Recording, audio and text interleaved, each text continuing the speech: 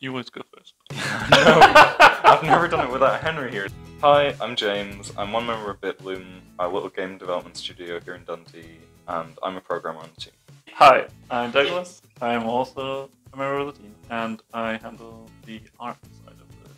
And we are missing Henry, our third member, who handles programming with James and also does all of our music. Yeah, if I had to describe myself in one word, I'd probably say silly. Chill. The three of us studied at Abertay University here in Dundee, and we were all on games courses, so we met outside of class at game jams, which are short periods of time where you make a game together. I actually knew Henry from high school. We studied together way back when we were teenagers, and both decided to come to Abertay.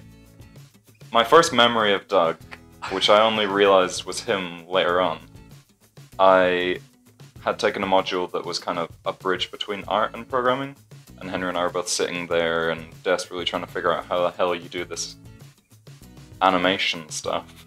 And we look over and the person in front of us is like way ahead. Like on the first day they've already done everything we're supposed to do. Their stuff looks way cooler than anyone else's. We're working with little boxes or something. And I only found out later on that that was Doug. And we're pretty lucky to get one of the best animators who came out of that course and that year to come and work with us and somehow make all the cool art in our games. And then in that module, we got to the scripting half, and I look around and I've got a handful of garbage bits of lines of code that will do nothing for me, and everyone else is procedurally generating some crazy things. So I think it went both ways. Yeah, I guess so. I think it was mostly the horrifying, looming realization that uni was coming to an end and we wouldn't have to apply for a job or something. We were like, that's scary. What if we just did something silly together instead? And there was Abertay every summer hold a competition called Dare Academy.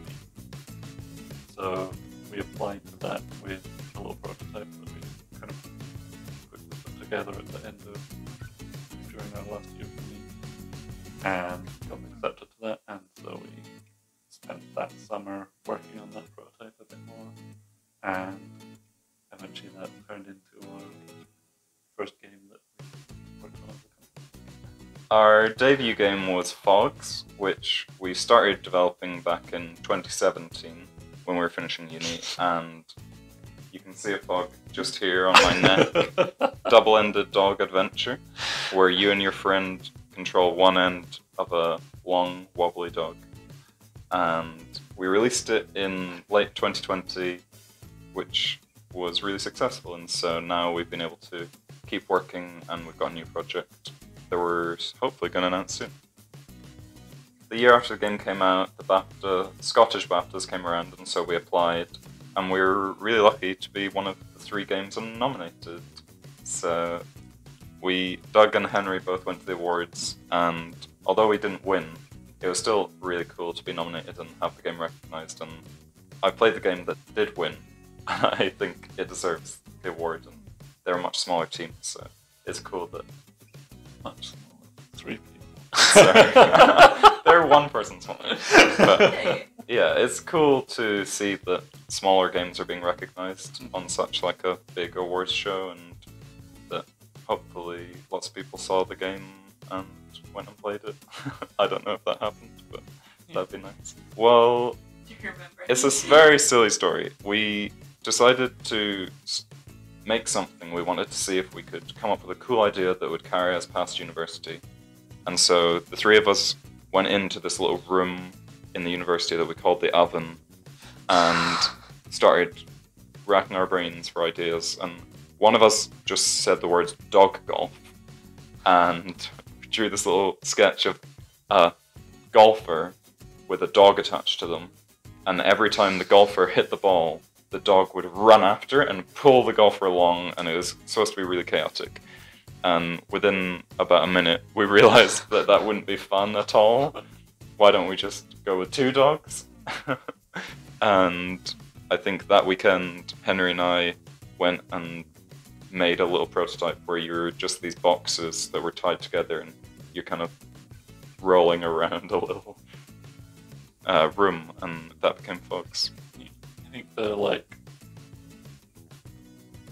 core guide for us, once we had the very roughest idea, was just trying to make a co-op game, which is a game where 2 players work together, where you were basically forced to work together as much as physically possible, and having you basically controlling one half of the same creature. One of the things that Henry always says is that Fogs ties you together in real life and in the game. And because you share, each person has half a controller, you're kind of encouraged, like Doug said, you're encouraged to work together, and you kind of start thinking as one being. Honestly, there's something that always comes into my mind is one of the first times we showed the game off at an event, and we had a kid come up and play it and come back later on to play the game again because they loved it so much. And we actually had to ask them to leave because we were supposed to be wrapping up and packing our stuff to get on the train, and they were still there playing the game. And I think prying the controller out of that kid's hands was your biggest achievement. But I think there's something to be said about, we spend so much time making these games in our own little bubble, and when we can actually see people enjoying them and realize that no matter what we do, if somebody at the other end is enjoying it and having fun, that's kind of what matters. And obviously it's a business in some respects, but it's also just something we really enjoy doing, is making these new experiences that people can remember. And maybe that kid, when they grow up, is going to be oh yeah, one of my favorite games when I was growing up was Fogs. We haven't publicly announced our next game, but it's a little bit different to Fogs. It's still cute and colourful, and hopefully people play it with their friends. And one of the main differences is that we're doing it as a self-published game, so because of the success of Fogs, we're able to take some time to handle things ourselves and manage our own time, which has been really nice, but also has provided lots of challenges in terms of making sure the game's still going to be visible to people and having some marketing people working on the games. So yeah, it's exciting, and it's really kind of unknown what's going to happen next, because obviously there's always a risk involved with any project, but fingers crossed it does well. I think one of the things we've realized is, for us to function, we need to look after ourselves. That's a huge problem just with any creative project, is taking the time to actually make sure you're okay and that you can keep working, because for us to just grind ourselves to dust isn't going to help anything. And I think the smaller that our projects are, the easier that's going to be. But it's still a challenge, and we're still working out how to do that in a way that's really sustainable and that we can keep going. Be weird.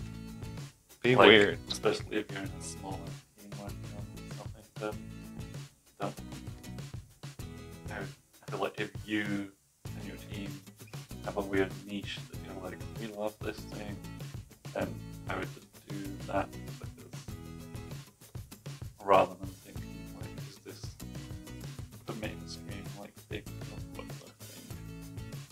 There's so many games specifically as well. There's so many games that get released every day. It's an insanely saturated space, so if you can do something different that no one else is doing, or even just you're part of a smaller niche, that there will be a lot of people out there who are looking for that thing that I think you have in many ways more even discovered. I think if you are able to find those local groups right now, especially when we're we're still kind of coming out of isolation. Just make use of them. Go and put yourself out there, because like I'm pretty bad at doing that, but when I do, it makes such a difference. And to know that there are other people in the world outside of your little bubble makes everything so much more enjoyable, and like just immediately gives me so much motivation to get back and keep going and just keep up the work. Work. I'll answer as if I'm Henry, and it sounds way cooler. Yeah, I've been crocheting for a few years now. I made this dog, you know, professional quality, £3. You can find my eBay, my Etsy page. Play 100 instruments. Yeah. No, we're not as interesting as him.